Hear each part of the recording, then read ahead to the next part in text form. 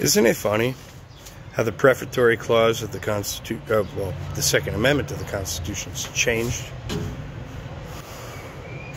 And it has nothing to do with the NRA. Right?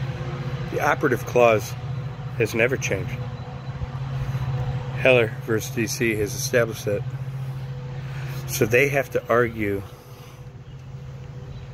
two words in the prefatory clause: regulate and militia. On the first hand, they've been arguing and still do, even though they're not keeping up with their own. It's changed. Continue to argue that the regulation clause means a well-regulated militia means the government can regulate what kinds of weapons you can own. That's an open admission to the operative clause of individual ownership. Now they've turned it to the militia aspect and are saying flat out that Heller got it wrong, which is not a hill that these people want to die on, because the over-broadened aspect to the privacy clause, which is about to be crushed with Roe v. Wade, I wouldn't try and die on that fucking hill. They're now arguing that the militia clause means conscription into the military service, and only that's when you can own guns. But if you're going to argue that the regulatory clause is regulations as understood today, not in context of the amendment at all, you're not only admitting that gun ownership is an individual right, you are saying that if it's so conscripted to military service, on the one hand, and on the other hand, the government can regulate the kinds of guns you can have, well then that means that we can have all the military-style weapons that we want. You've confused the prefatory right clause and the operative clause, not us. You did that. In your attempt to gaslight and lie and lie and lie to the people, trying to get the younger generations to sign on to your fucking bullshit. We're not having it. Children in this fucking house ain't having it.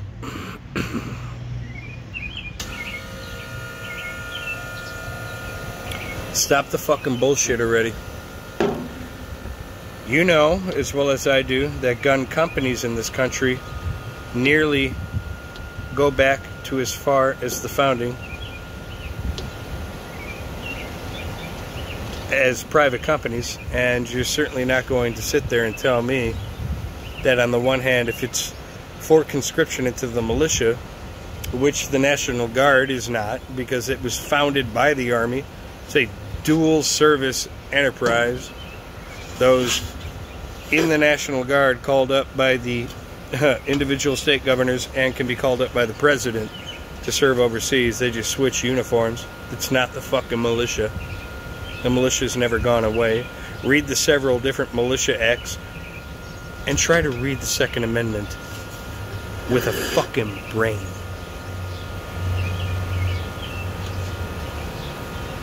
Okay? You're doing a piss poor job of it so far. Sorry. Scalia got it right. And I don't want to hear about this William Berger fucking...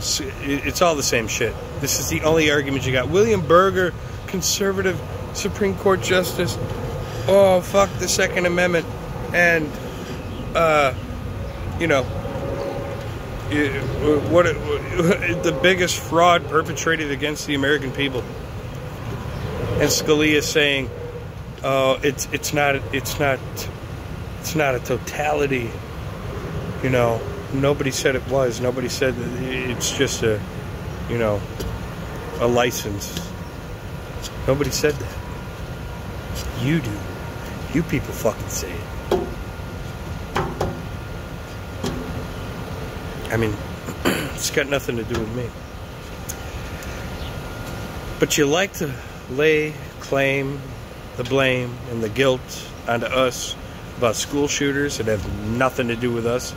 Like, should I turn myself into the cops because of what happened in Texas? No, but we got to pay for your fucking abortions, and you are actively killing children. You people that say this are the fucking hypocrites. You actively card-carrying child murderers. That's what you are. Fucking bar none. You are card-carrying child murderers. And we have to fucking subsidize that. And I guarantee you it's a lot more than $50. What did I see that dumb motherfucker? What's his fucking name? Seth Meyers? Talking about the gun buyback program in New York. They're giving out $50 gas cards. Oh, everybody should fucking, everybody wants to fucking applaud it. Yeah. I want that, yeah. No.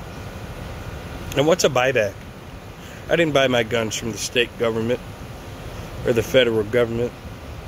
What are you buying back, motherfuckers? You didn't own it in the first place. These are private companies that make the same guns provided to us that they make for the fucking military. What are you buying back? $50. Huh. You start paying costs, I guarantee you get a lot more guns off the streets. Oh, oops. Those non-gun owners out there, the people that hate guns, they don't want to fucking pay that through their taxes, do they? Because where do you get your money from? Us. So you're going to fucking charge us money to fucking kill babies in the womb? Go fuck yourselves. How's that? How's that? Go fuck yourselves. I don't give a shit about dead kids in a school. I don't give a fuck. Doesn't affect me whatsoever. I don't care. You're not touching our fucking gun rights.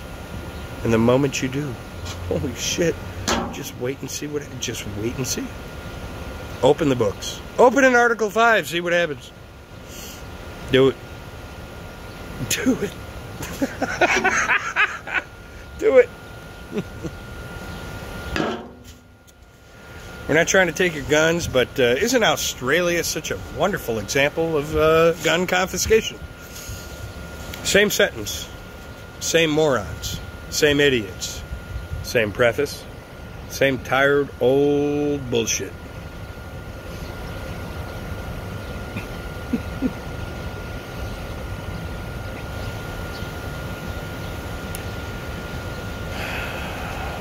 Gun companies go back to the beginning. Colt, Smith & Wesson, all the way back to the beginning. What do you mean it is about conscription into the militia? That's it? Really? Those companies go all the way back. And many of the founding fathers lived long enough to actually see the change in firearm technology. Not to mention the cowboy era. Although they couldn't carry guns into town, they were not bereft of their fucking firearms. The sheriffs did not go home to confiscate guns, did they? No. You just couldn't carry into town. The same towns that had the gun shops that sold the guns. Where do you think all these Colt 6 shooters came from? They just fell out of the fucking sky? Conscription into military service, yeah? I don't think so. I don't think so. And they hit you with another one. 2008 is the first time. Really the first time the Second Amendment ever hit the docket at the Supreme Court. Why do you think that is? Well, they'll tell you it's because the NRA has spent millions and millions and millions and millions and millions and millions of dollars over decades, waited for a conservative Supreme Court to then just change the definition of the Second Amendment. No. The Second Amendment was so pervasively and concretely understood in its meaning that there never had to be a case brought before the Supreme Court to establish what it meant.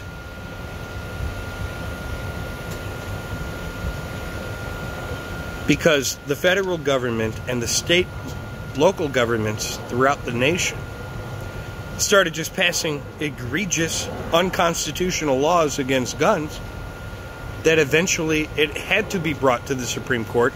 That just so happened to happen in 2008 with Heller versus DC. All the ranchers, all of the wranglers, ranch hands, cattle herders in the past, throughout this entire nation, who shot and killed coyotes, shot and killed people,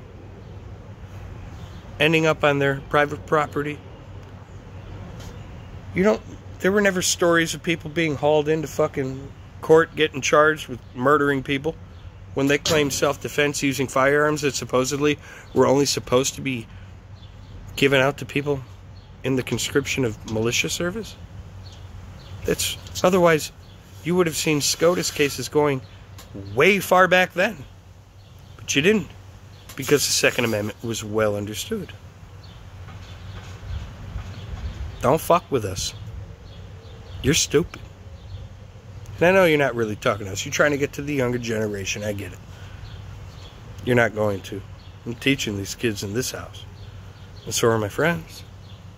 I teach their kids what the Second Amendment means and what it really means. Why it's really there. You know the Massachusetts State's Constitution, 1790,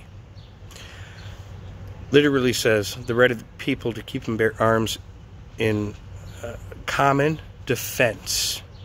Common defense. 1790, the first Senate convened. They wanted those words specifically for common defense added to the federal Constitution's Second Amendment.